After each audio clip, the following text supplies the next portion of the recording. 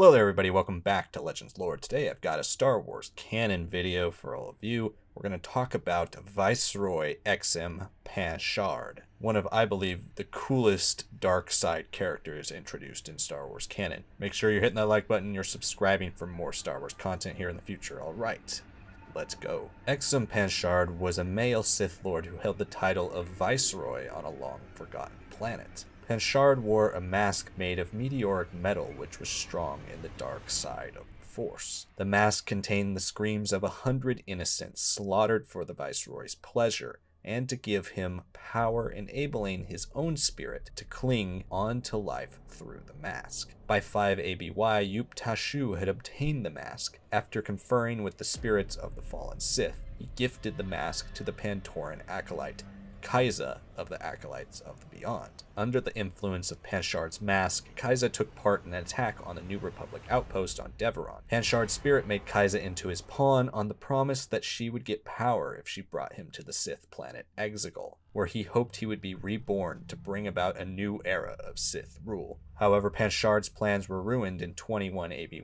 after Jedi Master Luke Skywalker sensed his growing darkness. The quest for Exegol ended in defeat for Panshard after Kiza was killed and he took full control over her body. Panshard tried to claim Skywalker's body for his own, but Skywalker destroyed the mask containing his spirit before he could claim Skywalker's body, ending the threat of Panshard once and for all. Thank you all so much for watching this video. Make sure you hit that like button and subscribe to the channel for more Star Wars lore coming your way. Of course, comment below, let me know what other pieces of Star Wars lore you would like to see, both Legends and Canon. Check out some of the other lore videos I have posted on the channel, and stay tuned for more content coming here in the future. Thank you so much for watching, and I'll see you all next time.